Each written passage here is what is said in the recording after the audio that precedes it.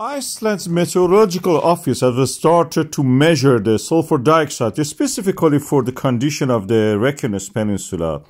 At the moment, we have the sulfur dioxide from the volcanoes in the Kamchatka of Russia, including Kryachevska. But the magma that we have there at the depth of the less than 5 kilometers has a lot of gas. In form of basalt, we see these bubbles there in the magma when they erupt as a lava. These gases, eventually, if they come in contact with the atmosphere and we inhale them, they can cause some harm.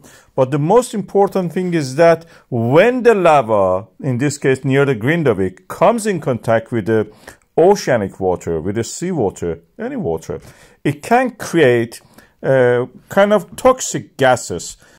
For example, hydrochloric acid. This is an acid which is usually exists in the earth crust as salt, as chloride, the mineral chloride. It survives the high temperatures within the earth mantle and can erupt with the volcano's magma as lava.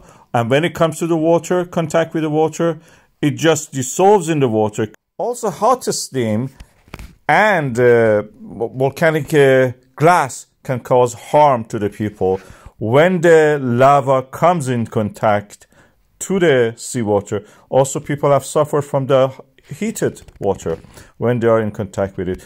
Most important is that hydrochloric acid can cause a condition in the lungs when it is inhaled called popcorn lung. For obvious reason that the symptoms, when looked under microscope, the bronchoid look like a popcorn.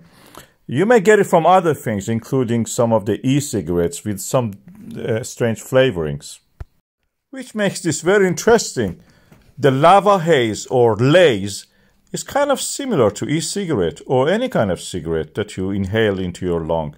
So I'm surprised that people are not worried about that as much.